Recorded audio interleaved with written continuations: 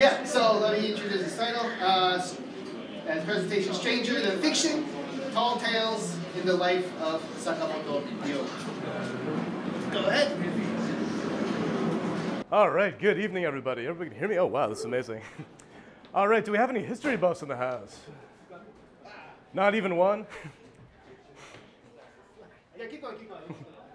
Anybody familiar with Sakamoto Ryoma at all? Seen him in a movie or on TV? All right, excellent. So I'm sure that we're all very, very familiar with the history of the Meiji Restoration and all, but just a quick, refresher course for anybody who might have forgotten. So we're talking about the 1880s when Sakamoto Ryoma was born in 1836 in Tosa Domain, down here in modern-day Kochi Prefecture. So at the time, the Tokugawa Bakufu in Edo was kind of on its last legs, and a number of these outlying domains were sort of looking to overthrow it. So I say, after 300 years, was collapsing under foreign domestic pressure. So Sakamoto Ryoma was a young, violent radical, like many other people at the time. The story has it that he was sent to assassinate Katsukaishu, a Bakufu minister. But Katsukaishu was so persuasive that he kind of won him over, not quite to his side, but to a more moderate position. And after that, he sort of worked to find a political solution for the problems of the time. So finally, in 1866, he helped to broker an alliance between Satsuma and Choshu. And this alliance was the one that would eventually finally help to overthrow the shogunate, to bring about the Meiji Restoration. So as a side business, while he was doing this, he had his own private kind of business company that he called the Kaientai, using some of the warships that were being imported to also move goods around. Sadly, unfortunately, in 1867, his enemies finally got to him. He was assassinated right before the Meiji Restoration, and his work had kind of come to fruition.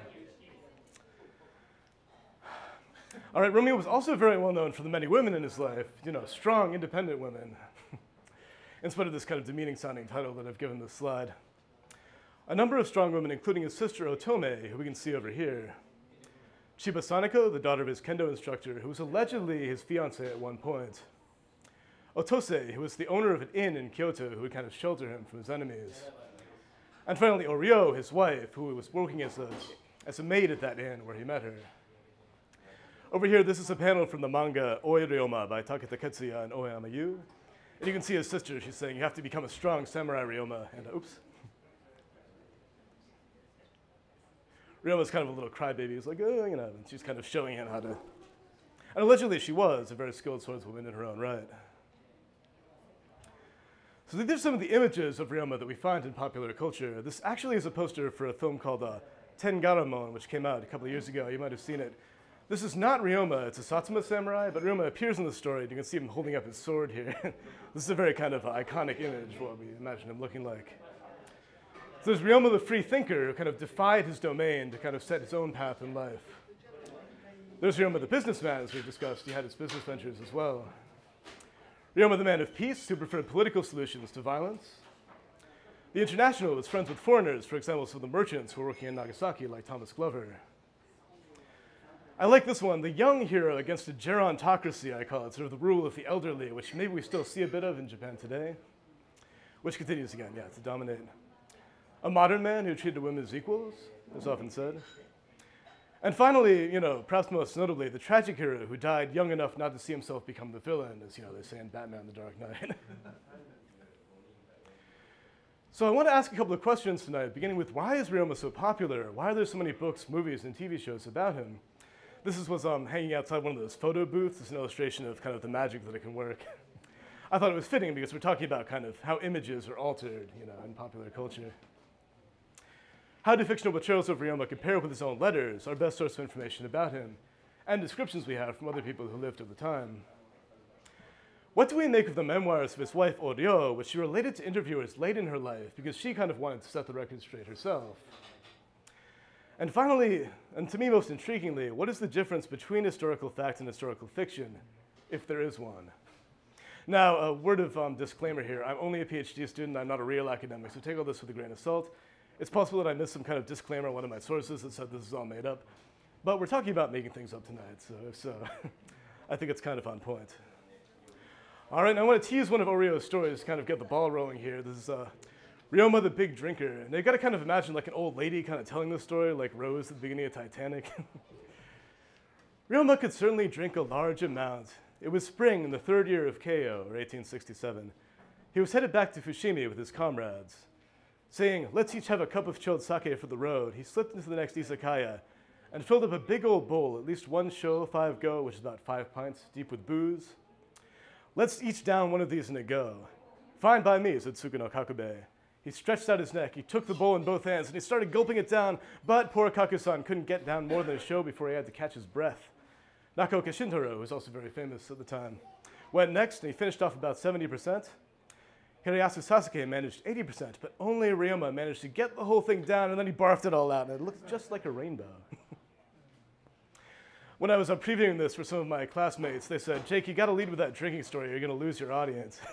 I defended you. I said, these are educated people. I'm sure just because it's in a pub, they're not only interested in drinking, but I took a suggestion anyway. All right, Ryōmaden. Did anybody see in Ryōmaden 2011 when it aired? Oh.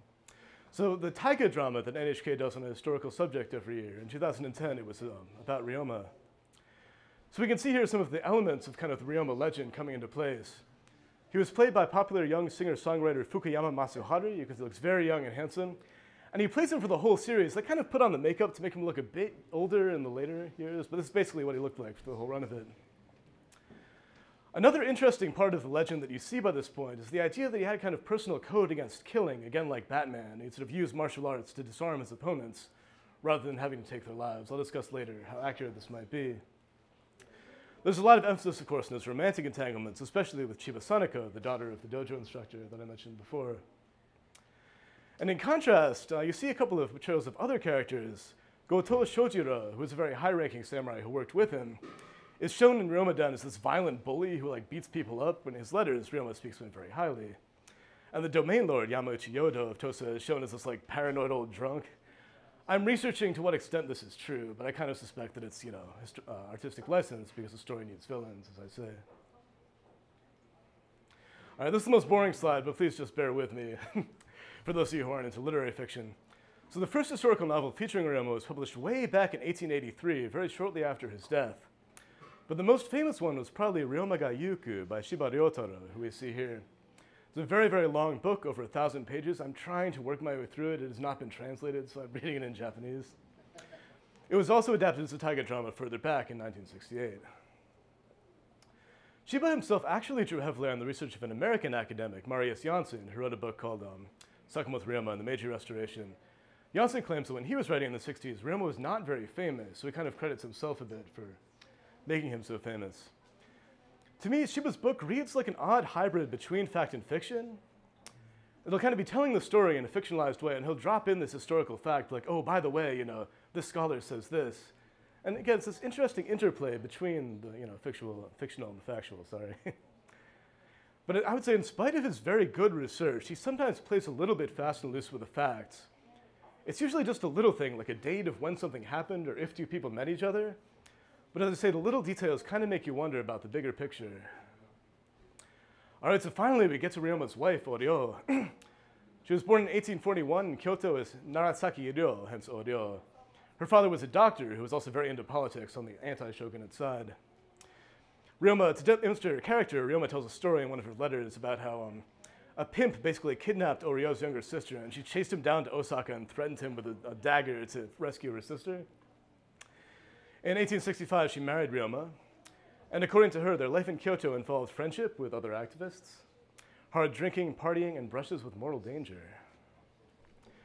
However, she didn't get along with his family after his death, which is quite sad. She eventually moved to modern-day Kanagawa Prefecture, where she remarried. Ichisaka Taro, who did the translation that I'm working from into modern Japanese, claims that Ryoma had a type, saying that unlike Chiba Saneko, she was kind of a very strong-willed woman who could hold her own. Narita Ryuichi, another scholar whose work I'm consulting, describes Ryoma as not kind of a traditional old-fashioned man's man, but kind of a woman's man who was able to kind of deal with women on their own terms. But he also had many close, friendships with men, so you take that for, what it's worth. Now, the Terade incident, probably one of the most famous incidents in this story. In March of 1866, shogunate agents attacked the Terade Inn where Ryoma was staying, and Oryō was working as a maid. She ran up this staircase. The present-day inn is a reconstruction. It burned down, unfortunately. From her bath there to his room. A salacious detail in a lot of these stories is that she was kind of naked because she just come out of her bath and kind of holding her robe closed. Neither of them mention this. I think that if it had been true, Ryoma probably would have mentioned it. Like, oh, by the way, when she came to save me, but you know. So in the fight, Ryoma does describe shooting somebody who fell down, so it seems likely that people were killed. So I don't know about that whole sort of Batman code of no killing. Although injured, Hina's bodyguard did manage to escape, thanks to Oryō's help. So Ryoma's description, I would say, is quite chaotic and gritty in his letters when he's describing it. In contrast, Oryō's description is a bit more exciting, and she just depicts him and his bodyguard kind of mocking their attackers. Ha ha ha, he laughed. You cowards, why don't we come over there and we'll cut you all down. And his bodyguard says, you have nothing to gain here. If you're thinking of running, you'd better do so now, which, you know, it's kind of like dialogue from like a cheap samurai movie, but who knows, because sometimes people do actually talk like this in real life. And this is an illustration from the book, you know, this very famous image of him with his pistol and his bodyguard with the spear. So unfortunately, we don't have time to tell all of these stories, but I thought I'd just preview a few more of the sensational anecdotes. She talks about Ryoma and Katsu Kaishu hosting a drunken party in which many of the guests, including Oryō and Ryoma, dressed in drag. Unbeknownst to them, the Shinsengumi, the shogunate auxiliary police, were staying on the floor right below, and they complained about the noise. So everybody escaped by jumping out the windows. But immediately Ryoma was like, you know, that's far enough. Let's get some soba. So they're eating the noodles, and he sees that the soba vendor is armed, so he assumes that he must be a secret police officer. So he punches him out, and then they all run away again. Later, and this is one of my favorite stories, Kirino Toshiaki was one of the 4 most famous assassins of the Bakumatsu period. Oryō alleges that he came to the inn, and he got drunk, and he said, you know, you, come to my room. And she tried to fight back with the sword that Ryoma had given her.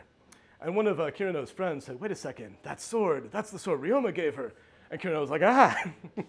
So he immediately backed off, and the next day he took her to lunch, and he's like, there's no need to tell Ryoma about this, right? On a ship bound for Satsuma, after the Teradia attack, she talks about them playing a drinking game and then trying to shoot these clay jars off the railing of the ship. A bit dangerous, perhaps, but you know, what do I know? And finally, there are a lot of very interesting little incidents that have nothing to do with Ryoma. She's just talking about walking through the woods at night when she bumps into sort of the corpse of a suicide victim that's just hanging there. It's a great read. I really recommend it. So finally, when Oryō was discussing Sanako, I got to this point, Sanako, you know, the daughter of the kendo instructor. I thought, wouldn't it be funny if she'd said something a little bit catty about her, but oh my God, listen to this. So she says, it seems that kendo instructor Chiba Shusako's daughter was, unlike her father, a lewd and lascivious woman. Ever since an age when the folds in her clothes were still crisp, she amused herself by sending love letters to every single student in the dojo. And when there was no student handy, she practiced her wiles on any young man she could get her hands on. She truly was incorrigible, but if she had at least been pretty, somebody might have taken her up on it, if only to get in good with the master. As it was, she was ugly and pitiful, selfish, violent, and in spite of this all, very jealous. So everybody steered clear of her. By the way, she tried to send Ryoma a love letter when he joined the dojo, but he did his best to keep away from her too. However, one thing that cannot be doubted is that she did have a very deep, you know, she was very close to Ryoma, she missed him. At the very end, she's kind of describing to the interviewer why she wanted to tell this story, and she says, Rainer-san, I never stopped caring and worrying over Ryoma, so I hope that everyone will at least remember the things that I worked for as well. There are so many errors in this book, which was that first biography that I mentioned before, A Sweat and Blood Journey of 1,000 Miles. It really makes me upset. But things often don't go as we wish. If Ryoma were still alive, more fun and exciting things would be sure to happen, but I suppose this is what they call fate. Although it feels as if he died only yesterday, it's already been 33 years. So the question is Oryō a reliable narrator? This is her tombstone. It says basically, you know, the wife of Sakamoto Ryōma. It mentions nothing about her own accomplishments or her second husband, poor guy. I would say some of the stories just sound a little bit too good to be true. They're like something in a movie. I think the Toshiaki story is a good example, but that's very debatable. There are some things that seem a bit more suspect that are pretty big coincidences. Like she tells a story about happening to run into Saigo Takamori after he quits the government. Just happening to run into him on the road. He's traveling alone. He has the time to speak to her. Anyway, makes you wonder a bit. She's not shy about revealing her biases. For example, when she's talking about Sanako. By the way, nobody else describes Sanako in remotely those terms. But you have to ask, why didn't these stories make it into Ryōmaden or any of the novels? Sexism may be partly to blame, you know, she's kind of discounted. It may be that people share my doubts about the truth of the stories, but then the authors make up their own, you know, stuff, so go figure.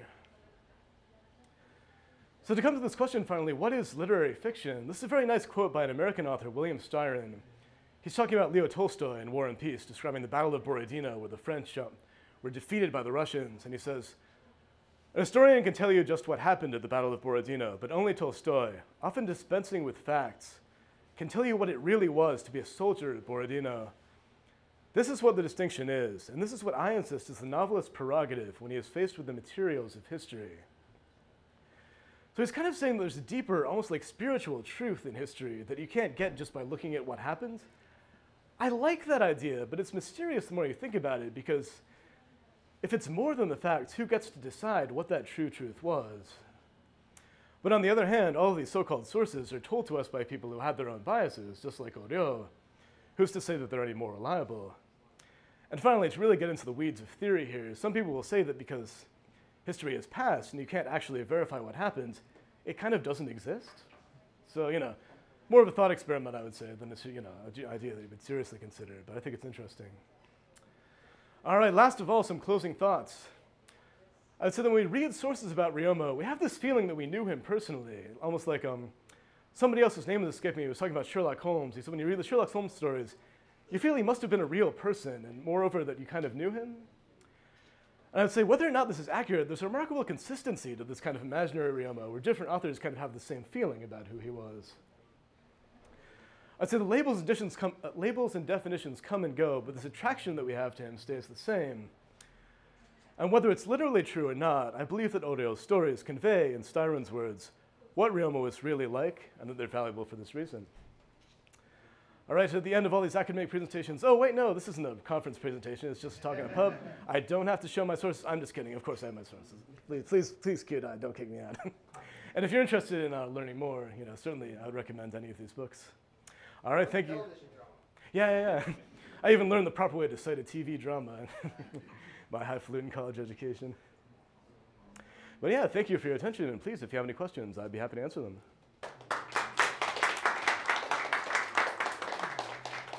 Thank you, Jacob. So the floor is open for questions. Please.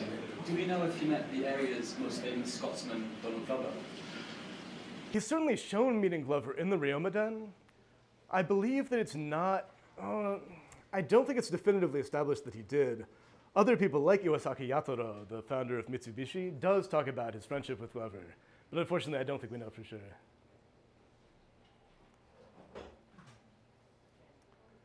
All right, anybody else? I'm sorry that it was all in English.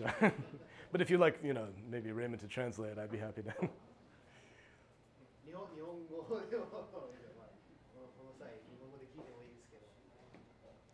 頑張って答えようとする。Well, I'm not a big fan into this kind of stories, so I don't know exactly what you're talking about is written or historical event. And well, I'm wondering whether there's a historical data that describes Ryōma Sakamoto correctly in terms of academic senses. I'm not sure because the Shiba Ryōtarō makes Sakamoto Ryōma popular, but his writing is correct or not. I'm not sure. So how Japanese people should or preserve the real data about Sakamoto Ryōma? Do you have any idea about that? That's a very good question. Yeah, thank you. I mean, it's difficult because, like I mentioned before, I think that our best source is his letters, and we also have, descriptions of him from other people of the time. But it's sort of like during his lifetime, people didn't necessarily know that he was going to be so famous, so they didn't, set down things in a verifiable way at the time. So all we can really do is look at the kind of first-hand accounts, maybe biased, maybe inaccurate, compare them with each other and try and figure out what was probably the case. But I would definitely say that all of these, this historical fiction, we do have to look at it a bit skeptically. And especially with Shiba Ryōtarō, he wrote so much and he's so famous that a lot of times people do kind of mix up a bit maybe the things that were his ideas and the things that are mentioned in documents from the time. Thank you. Any other questions? I have one. Is any other historical Japanese historical figure, actually let's not say just Japanese, like any other historical figure that has had like a comparable I don't know, not a rewriting of history, but like you said, like this literary fiction has happened to somebody else in history across the world? Any good examples? That's a really good question. Like you mentioned, you compared actually him to George Washington. Marius Jansen, in his introduction, compares him to, what is it, Davy Crockett? Yeah. Do we have to explain who Davy Crockett is? Or? He was also a political radical who died fighting the powers that be. Yeah. I mean, in the Bakumatsu era alone, I think there are lots of figures who they've tried to give them a similar treatment, like Godai Tomoatsu, who is the star of that other movie who was on the poster. I think Ryoma is kind of one of the most conspicuous ones, maybe because the sources in his letters are fairly good.